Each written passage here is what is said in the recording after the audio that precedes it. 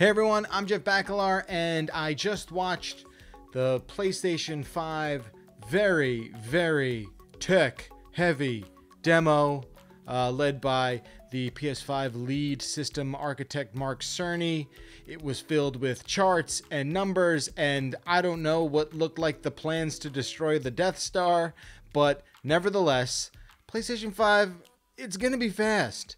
And before I kind of break down exactly what was announced, first thing we all need to consider is that this presentation was pretty much meant for the GDC audience, for the game developer audience, people who can make use of very technical information about what the next console from Sony is capable of doing. That said, it was streamed to the entire planet, and I'm going to do my best job of sort of explaining what real world benefits we're going to be able to take out of all of these specs and numbers and charts and whatnot.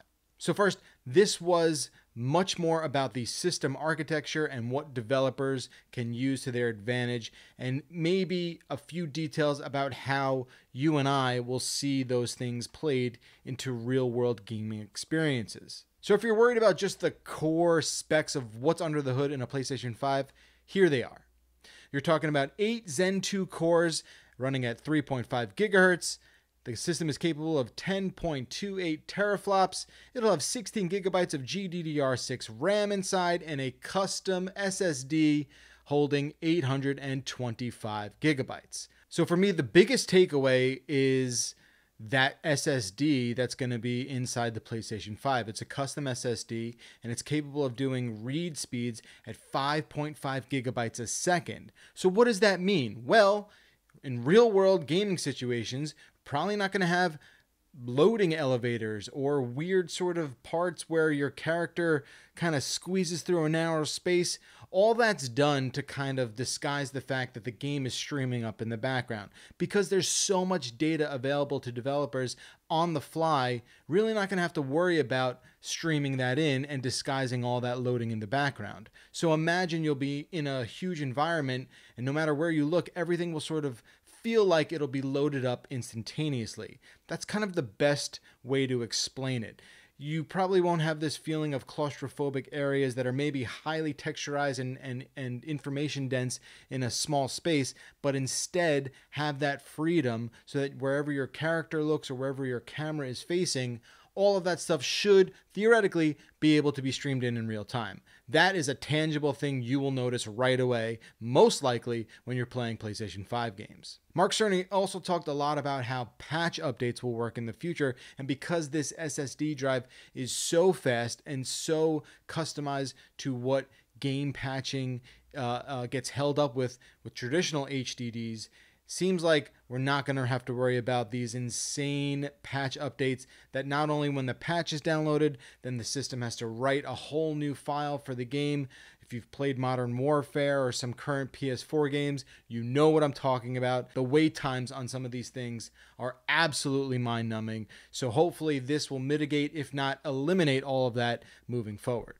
And talking more about expandable memory, seems like you will be able to bring your own M2 drive into the PlayStation 5 through expandable storage. Now, there does seem to be a bit of a misunderstanding about just what exactly you'll be able to do in terms of buying your own drive, but it seems like you'll just have to look at a certain spec to see if it's compatible with that really quick read-write spec that the PlayStation 5 is boasting. Most drives that are available right now seem to be able to hit that, or if not right now, they will be in time when it comes to buying your own M2 drive and upgrading your storage down the road. A lot of the conversation in this presentation was about eliminating technical bottlenecks. So what does that mean? Basically means you don't want to get this console jammed up. You don't want to have any parts where information is traveling through the circuitry of this console to hit gaps where things are not flowing as seamless as possible. And that's basically what Mark Cerny outlined. He outlined a system that they've spent an awful lot of time on optimizing and making it as efficient as possible. So that is super comforting. Again, this was a very dense presentation that was not really meant to excite, but more to open up the eyes and minds of developers who are making games for the PlayStation 5.